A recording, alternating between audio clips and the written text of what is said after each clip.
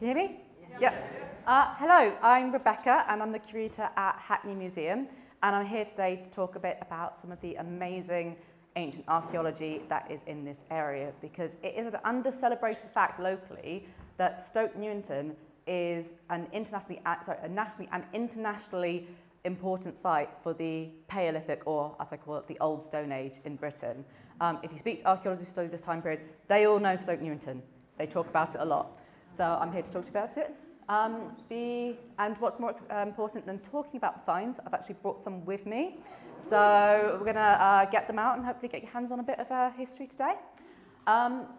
This talk came out partly to celebrate the current exhibition and partly to shamelessly promote it as well. So please do come visit. It's called Hackney 300,000 BC, but I'm going to confess to you, could have been called this. Because in reality, all the archaeology I'm talking about today is really Stoke Newington, and also a lot found just down the road really in Clapton. I'm just going to mention this because I've already had a few people go, what museum?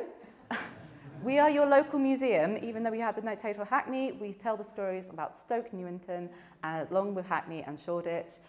We are on their street, just next to Hackney Town Hall. It is a lovely 30-minute walk. I've done it myself today. So you would have no excuse to come discover these wonderful artefacts I'm describing yourself. We are open till July for this particular exhibition. And the rest of the time, general histories, open Tuesdays to Saturdays. Please come along, free to entry. So, this talk is called Stoke Newington 300,000 BC. I am aware that is far too many zeros to mean anything to anybody. So I've done a quick timeline here, and I'm hoping you'll join me in a little bit of audience participation. So I'm going to try and maybe I'm going to use the laser for this technology. Right, I'm going to start here, and I want you to yell out when you think that biologically modern humans, Homo sapiens, you and me in this room, when did we first get to Britain? Okay, don't be shy, just yell out when you think we're there. Any takers? There? More, yell out more if you think more. We're going to settle. More here. More. Yeah, no, settled. About there. It's all the way over there. We've got quite a while till we get to this exhibition. Also raises questions, if it's not modern humans, who am I going to talk about today? Okay, one more time, one more point on this map. When do you think biologically modern humans, you and me, Homo sapiens, first evolved in Africa? Okay? Again, shout out when you're ready. There. There? Do people more? What's consensus? More? Less? Here? Yes. Okay? Over here. Some people put it a bit further this way. So as you can see, some people have it that there's about 100,000 years before we even existed is the archaeology we're going to talk about in Stoke Newington today. The other context I'd like to give is often with really ancient stuff, they talk about the Ice Age. And what they mean by that is this first blue line over here. That's what they call the Ice Age. We're talking about a history so old, there's been 6 Ice Ages between now and then. And I want to bring that up because when you get an Ice Age, you get glaciers moving slowly but very strongly across the landscape and pretty much destroying often all the archaeology that's come before. And part of the reason that Stoke Newington is so important to understanding this is because it was one of the first and still one of the best places that we had this preserved layer of human activity that wasn't destroyed by the sort of activities of the glaciers above it. So this was, I mean, really Stoke Newington was one of the first times they found items in situ, in context, as it was dropped by people hundreds of thousands of years ago, often as sharp as the tools were made. So that's part of the reason people are so excited about Stoke Newington. So 300,000 years ago, what was Stoke Newington like? Different. I will confess, this is actually a reconstruction of what they think Norfolk was like about about 500,000 years ago, but it's a pretty good stand-in for Stoke Newington. You could even imagine this is the ancient and now gone Hackney Brook. So the climate was very different. Summers were about 3 degrees warmer, but winters were colder. The landscape, they describe a bit like an African savanna today, so lots of open grasslands with a bit of woodland and marshlands thrown in. And we had very different animals, as you can see. So even just to say for Abney Park, they found some wolves, they found some rhinos, and they found some sort of species of ancient horses. And I don't know if you can see these in the background there. So,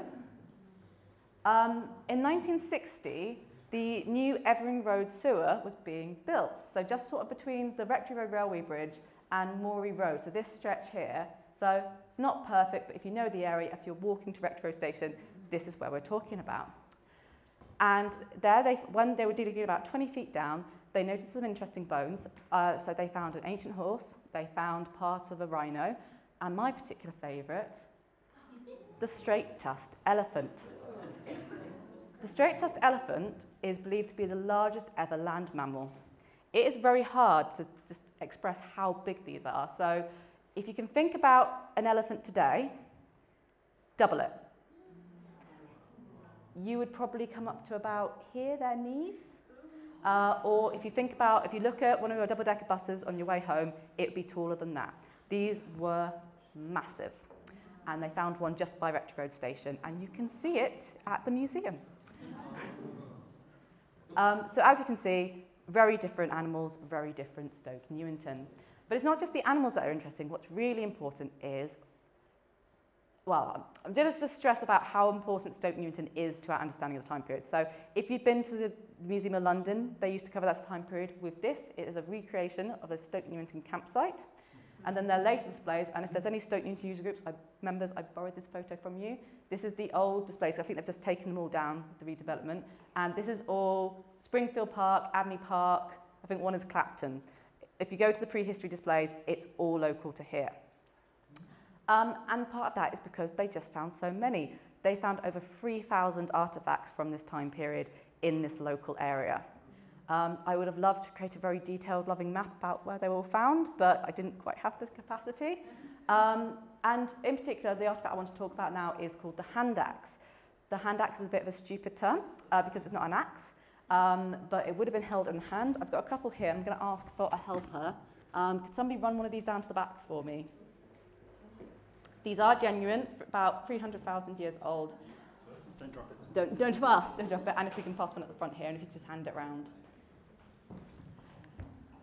Better way to think about hand axes is they are basically the Swiss army knife of the day. They would have been used for, skinning animals, for digging, for potentially chopping, pretty much anything you'd need a sharp edge for. This is what they would have used. And we found an awful lot of them locally. This is a guide to some of the main find sites locally. So I don't know his reference points. So you've got Abney Park there and Stoke Newington High Street. I don't know if anybody recognises any of their street. I will do a shout out now. If you or anybody you know live on one of these streets, please reach out to me via the museum or via Mir.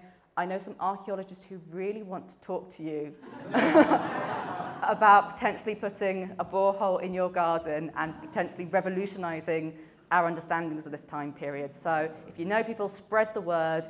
Let's make this happen. So, who made them? Because it wasn't us.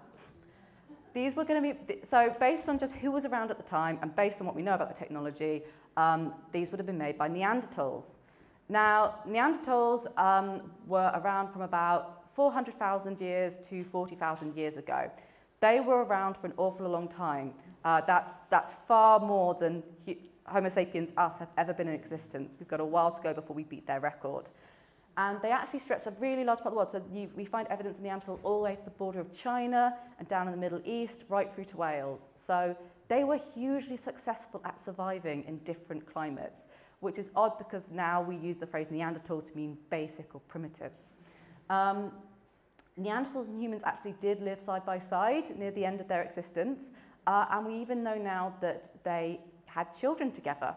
And a lot of people now have Neanderthal DNA. Basically, if you're anything but sub-Saharan ancestry, you will have Neanderthal DNA. It's pretty much certain. So yeah, very interesting. We're getting a lot of news stories now, constant new discoveries about the Neanderthals and what they can do and radically changing our perceptions. You still get a lot of this imagery when you search Neanderthal, and I have to use this platform now to tell you this thing, a club, archaeology doesn't exist. We haven't found a single one. When Neanderthal fossils were being discovered, and it became very clear early on that we didn't evolve from them, there was a kind of desire to think that they were lesser. They weren't part of our story, so they had to be less clever. And what's the most simple thing you can think of somebody using? It's a club, and they still haven't shaken off that idea. Whereas the tools that are working around the room at the moment are very beautiful and very complicated. And what we find in Stoke Newington can tell us a lot about Neanderthals. So first of all, they don't need to be this beautiful. They don't need to be symmetrical. They don't need to have this much moved off. All they need is a sharp edge. You can make a much simpler tool. But for some reason, they were really driven to make aesthetically pleasing items. And I've deliberately not put the photos of a lot of the stone tools we have on display because I want you to come to the museum. But we've got some really impressive, amazing ones. And this causes a lot of speculation about why they were doing this. And some people even argue that they represent the first form of art. Other people think it was a way of impressing members of the opposite sex. That's a popular theory going around. But I find it really interesting to see that very human tendency existed in other humans as well to want to create something pretty. I want to just see if this can, do you reckon it works? Just in case people can't really understand how these things are made, it's for a process called flint knapping. Now, this, again, it's not trying to go against that idea of the club and these people being very simple. To make these things, it can be done in about 15 minutes, but it takes skill. You need to understand stone. You need to know where to find the right type of flint. You need to have a variety of tools and have a plan in your mind before you start. So this is just I don't know how it's shown, but just an example of how they make them.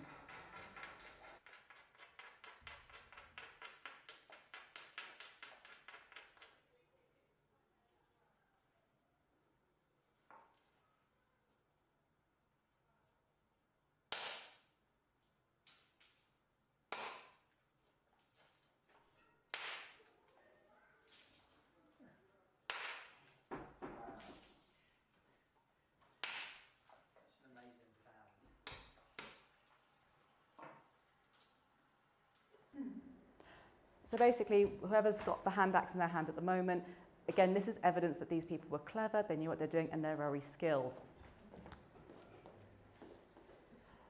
But it's called the Stone Age, and we talk a lot about stone tools, and that's because this is such a long time ago that it's pretty much the only thing that survives. And I'm including the people. We have very little limited actual physical evidence of Neanderthals in this country. And if we didn't have the stone tools, it'd probably taken us a lot longer to work out that we had this prehistory going this far back in this country. But Stoke Newington does have some surviving wood items, which are very exciting for archaeologists because we rarely get to see it. Here in Stoke Newington Common, there's an example of a bit of worked wood. And one thing that gets the archaeologists really excited is they discovered just here, so where is it? So using again Rectory Road here and Stoke Newington Common up here, you've got Bayston Road. And we're sort of talking about here, so there's another, if you know the road, we've got Tisson Road on the left there. What they found here were two artificially sharpened wooden stakes that survived. Now, there's a lot of discussion about what these might be. And what I find particularly interesting is the person that found them goes into great detail explaining this really dense, compact amount of fern leaves that were surrounding these stakes. Now, I don't know if anybody watches a bit of Bear Grylls, but that's when you start thinking, are we looking at something like this? Because there is evidence of surviving very basic Neanderthal structures to kind of protect them from the wind. And it's not unreasonable to think that they would, when out and about, want to protect themselves from the elements. And if this is indeed part of a shelter that somebody made, it's pretty much the earliest known example of wood being used for a building structure that we know of. So very exciting, but it's very hard to prove. The other popular theory is that they represent some form of spear or jabbing or digging stick. And we certainly have enough examples to draw upon. So in Clacton-on-Sea in Essex, there is a spear tip dating from 400,000 years ago. We know people have been hunting with spears for 500,000 years. And in Germany, in northern Germany, we do actually have several examples of really fine, like javelin-style spears. So we do know Neanderthals did use wooden spears. So potentially, we're looking at this happening around here. And there's a particular reason I use this image, because in Stoke Newington, we have the extremely rare discovery of a mammoth kill site. And I can't tell you exactly where this was found because the note keeping wasn't great, but it was definitely Stoke Newington. They found this mammoth scapula, and then resting directly on it when they discovered was one of the flint tools that we talked about. And you're not really going to get a clearer evidence of ancient people hunting mammoths than that. So that's quite a rare thing to be found. It went to the British Museum and now no one knows where it is, unfortunately.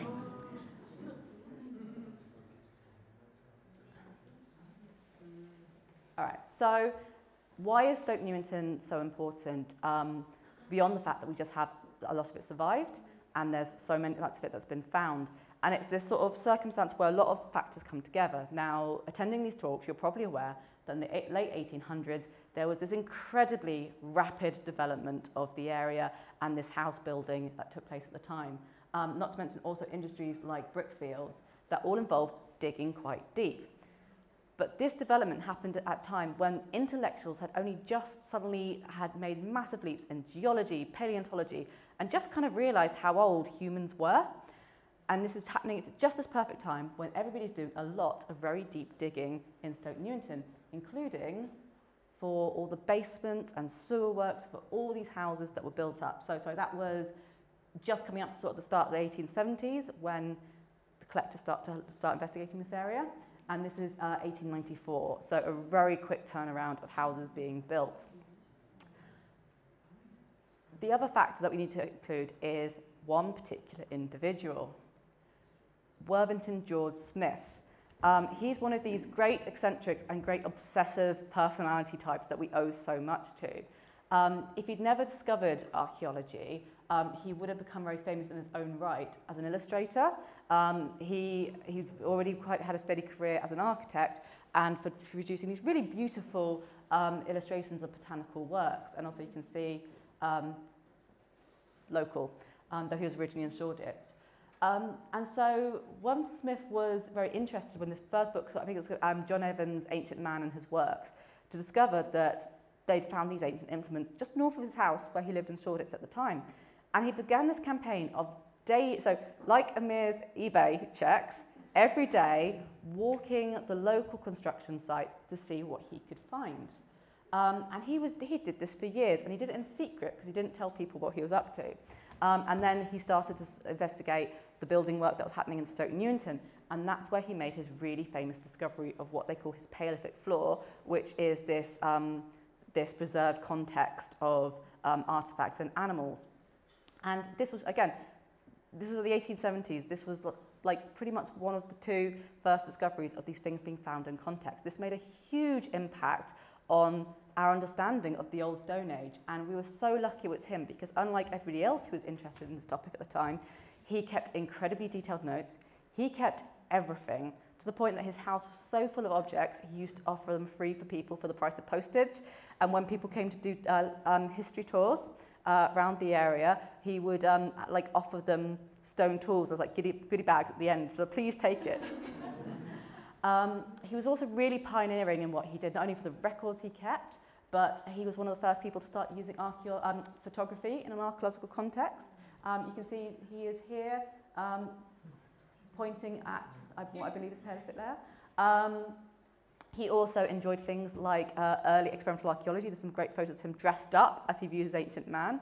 And some really pioneering techniques that we still use today, so refitting the flint flakes together to understand what went with what and how things were made. And not quote me on this because it's slightly, I can't remember exactly if it's Abney Park, but he was actually able to find by carefully looking at each flint flake that this one part of a broken tool was about 20 feet away from the rest of it. And you have this wonderful scene of Neanderthal trying to make the stone tool and it breaking, and in frustration, lobbing it far away. Little things like that being observed by his careful observation. So he published his discoveries in this book called Man, the Primeval Savage. It made a huge impact, and you have all the collectors interested in this topic flooding Stoke Newington and poking around it and doing their collections. We've now got stuff in our collection that were collected by Essex publicans who clearly influenced by Worthington Smith and his works. wanted to come have a look and find some of the Stoke Newington material themselves.